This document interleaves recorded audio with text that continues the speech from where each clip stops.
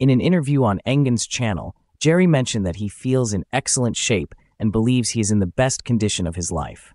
He has changed his training approach, incorporating different lifts and progressively increasing the weight each week to optimize his performance. At the time of the interview, he weighed 325 pounds, and his goal was to reach 340 pounds for the match against Levan, which would be the highest weight of his career. Jerry noted that competing in the United States will give him a significant advantage over Levan.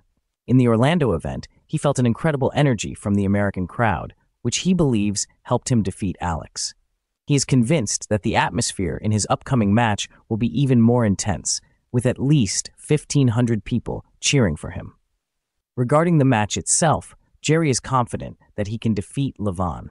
He is ready for a war at the table and believes that if he can extend the match, his chances of winning will increase.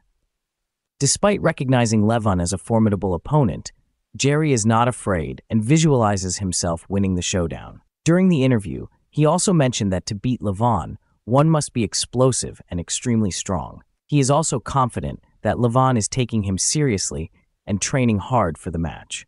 Jerry comments on what he believes will be Levan's strategy to counter his shoulder press. I think he's going to try to make sure that he stays out of allowing me to get in my lane. I think he's going to come a little bit lower with his hand. I think he's going to try to, block me from being able to get into my lane. I don't think he's going to try to go inside with me. I just think he's going to try to block me from being able to jump into my shoulder roll. To conclude, Jerry sent a direct message to Levan.